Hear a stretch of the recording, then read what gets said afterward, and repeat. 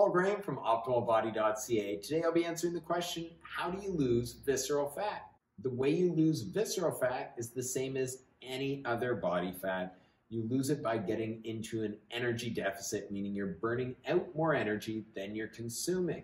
Visceral fat is the fat around your organs as opposed to subcutaneous fat, which is under the skin. Most people, when they're talking about fat, think of subcutaneous fat. Visceral body fat is related to a higher risk for a lot of different diseases. So it can be really important for some people that they try to reduce how much visceral fat they have. The good news with losing visceral fat is that during the initial stages of weight loss, a higher percentage of the body fat that you're going to be burning is going to be visceral fat.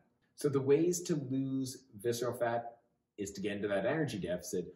Getting into that energy deficit or to figure out a system that helps you to reduce calories in a way that you can consistently follow through on it.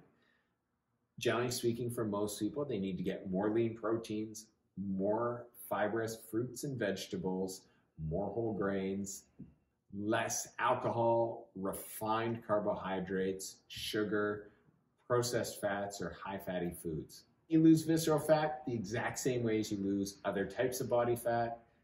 Get into that energy deficit and figure out how you can consistently do that and make changes that you can actually consistently follow through on so you keep the visceral fat